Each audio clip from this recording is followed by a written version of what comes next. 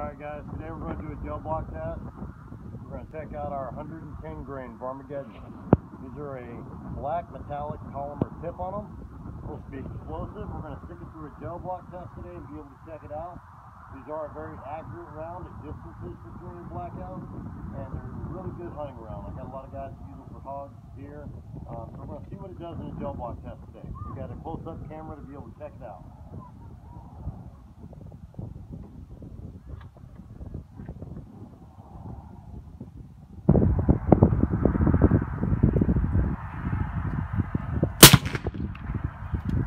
Boy, she moved.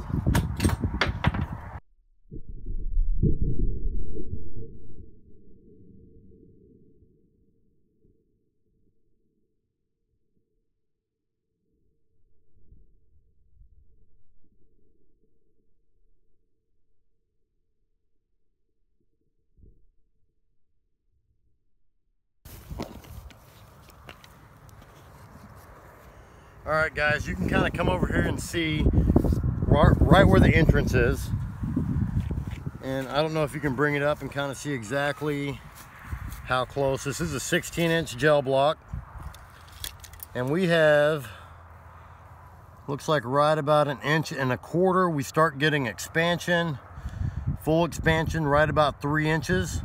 We start having fragmentation. There's all types of fragmentation throughout there, and you can see the very end of the projectile right here. So we got that solid slug. We did go ahead and have a backing on here to be able to catch it just in case it overpenetrated.